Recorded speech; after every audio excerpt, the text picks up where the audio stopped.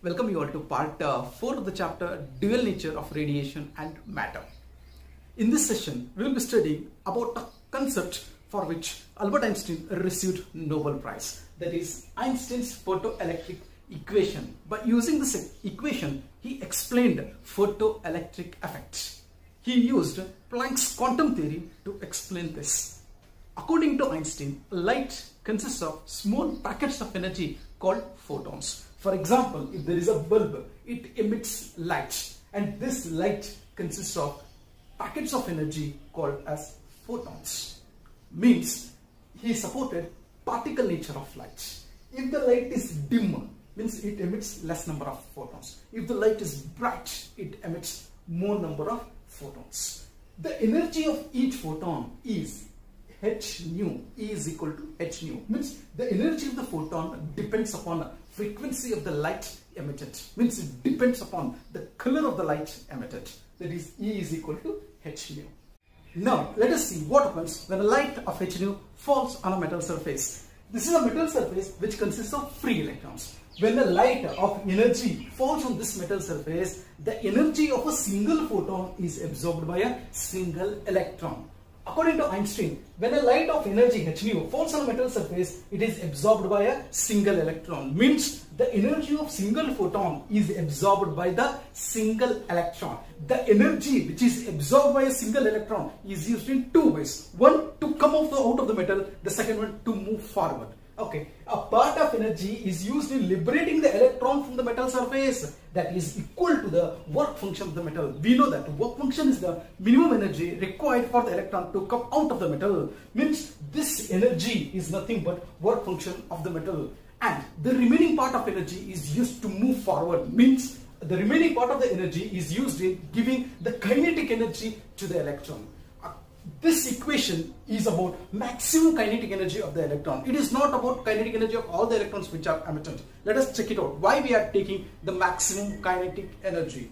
This is a metal whose work function is 6 electron volt, and we are supplying the energy of 10 electron volt now here. Okay, there may be different cases. Let us check it out. 4 cases here.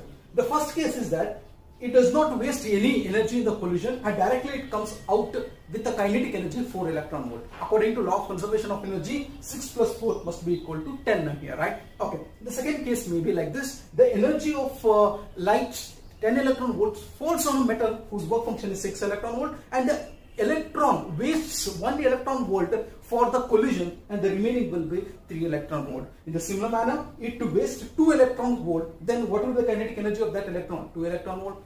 If it wastes 3 electron volt in the collision, then what will be the kinetic energy? 1 electron volt. Means there may be different kinetic energies to the electron. Einstein explains about the first case, that is maximum kinetic energy of the electron. That is, according to law of conservation of energy, the light of energy h nu falls on the metal. It is absorbed by the electron. It uses in two ways. One, to come out of the metal, that is nothing but work function, and the second one, to move forward, that is maximum kinetic energy of the electron. So h nu pi naught, that is work function, that is equal to h nu naught.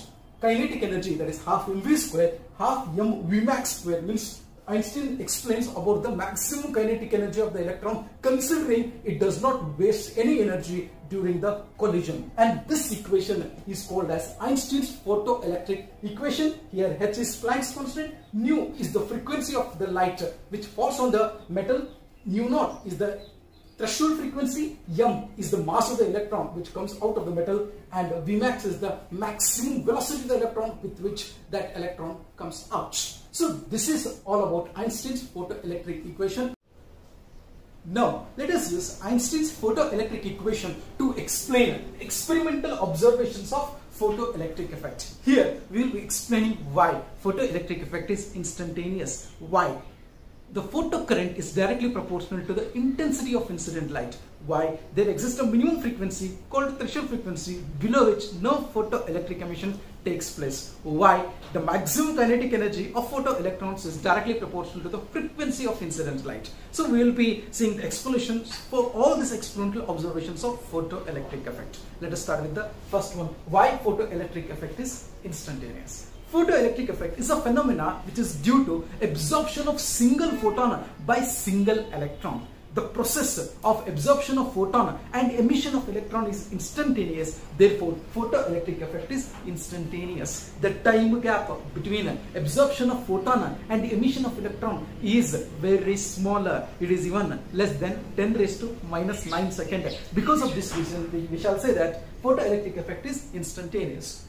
Photoelectric effect is due to absorption of single photon by a single electron. Since absorption of photon and emission of electron is instantaneous, photoelectric effect is instantaneous. Now let us move to the second one. Here we will be saying why photocurrent is directly proportional to the intensity of incident light. When intensity of incident light increases, how to increase the intensity of incident light? Increase the brightness of the light. We have seen that if you increase the brightness of the light, number of photons increases. Okay, now let us take it out. When intensity of light is increased, the number of photon increases. If number of photon increases, number of photoelectrons emitted increases. If number of photoelectrons emitted increases, photocurrent increases. Means by this we can say that photocurrent is directly proportional to the brightness of the light. Means we shall say that photocurrent is directly proportional to the intensity of incident light. Now let us move on to the third one. That is, by using this Einstein's photoelectric equation, we shall say that the light of energy h nu is incident on a metal. This energy is absorbed by the electron and it uses in two ways. One, to come out of the metal, and the second one, to move forward. To come out of the metal, the energy used by the electron is equal to the work function of that metal, that is h nu naught. And the energy used to move forward, it is nothing but the kinetic energy of that electron. Let me take it as k max, that is maximum kinetic energy. That is h nu is equal to h nu naught plus k max. By this we can say that k max equal to h nu minus h nu naught. Now let us take three cases. In the first case, let us take the frequency of the incident light is equal to the threshold frequency. What happens if nu equal to nu naught? H is constant. If nu equal to nu naught, then k max is equal to 0. What does it indicate? Means electron comes out of the metal but it will not move. That is, the electron just come out of the metal but kinetic energy is 0. If the frequency of incident light is equal to the threshold frequency, means the energy of the photon is equal to the work function.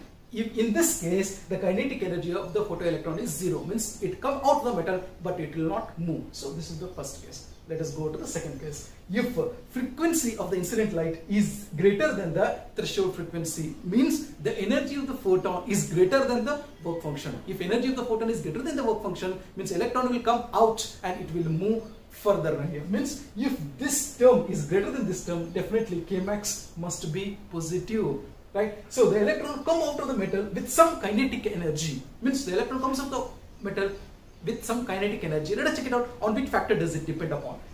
Maximum kinetic energy, the formula is h nu minus h nu naught. H is constant.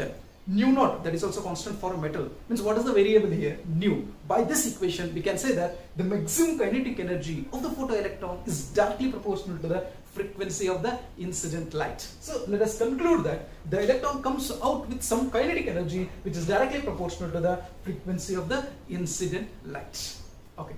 Now let us move on to the third one. That is, if frequency of the incident light is less than the threshold frequency, means the energy of the photon is lesser than the work function of the metal ion. If it happens so, then what happens? Means this h nu is less than h nu naught. If this happens, then kinetic energy will be negative, but it is not possible. The kinetic energy can never be negative, right? So it is never possible. By this we can say that if the frequency of the incident light is less than the threshold frequency, photoelectric emission is not possible at all, right? So we can say that therefore below threshold frequency no photoelectric emission is possible, right? So these are the explanations for the experimental observations of photoelectric effect using Einstein's photoelectric equation.